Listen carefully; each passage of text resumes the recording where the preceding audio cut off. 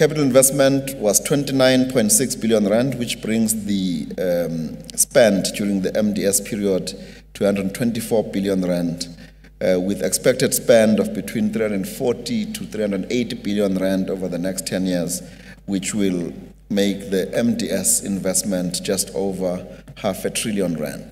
The fourth year of the MDS implementation has proved challenging with the continued economic slowdown. However, we have demonstrated agility, resilience, and commitment in both our financial and operational performance during the 2016 financial year and therefore our ability to adapt to changing market conditions. We'll continue to stimulate the economy by making sure that we secure existing market share and aggressively capture new market share, specifically in the general freight business, whilst executing our capital investment program, which we've indicated is counter-cyclical, but now based on validated customer demand. We would be investing a planned 22.8 billion rand in capital for the 16-17 year, and then the 2 years thereafter are around 36 to 37 billion rand of capital. That's what's in the plan at this point in time.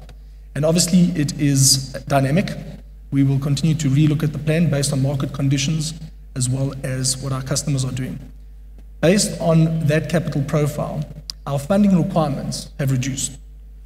So previously we had the 336 billion MDS 7-year number, and you will recall that we fund 2/3 from cash generated from operations and 1/3 through the capital markets, the debt markets.